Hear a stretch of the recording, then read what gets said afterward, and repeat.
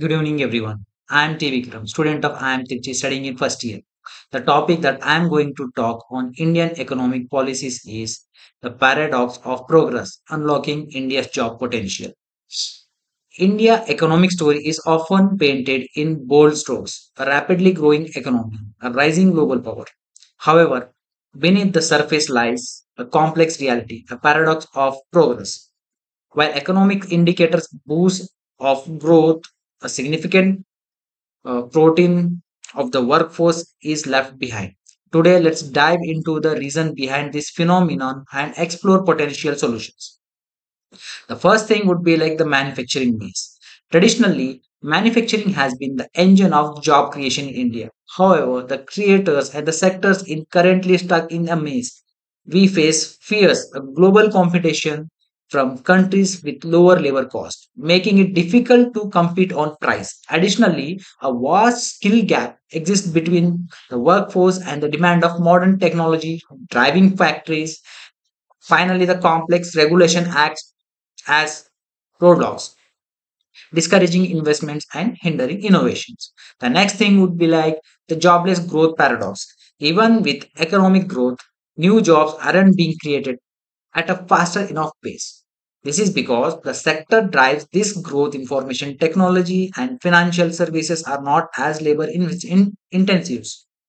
These high-tech sector rely on a small pool of highly skilled professionals, leaving a large segment of the workforce without opportunities. This is the jobless growth paradox. Next, historical parallels. Let's see what are all the historical parallels from 1960s to 1970s. One would be like the Green Revolution, focus on agriculture productivity leading to temporary solutions. However, the current situation demands a more comprehensive approach. It's like the cost of inaction.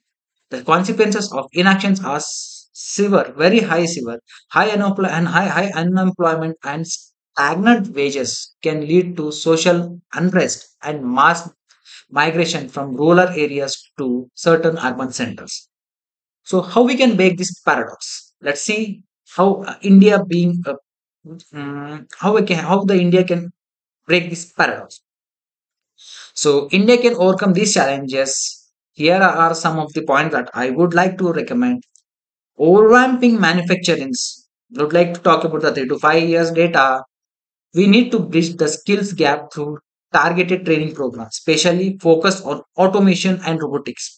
Streamlining regulations and attractive investments can revitalize these sectors. Additionally, encouraging innovations in areas like advanced materials and clean technology can make Indian manufacturing more competitive globally.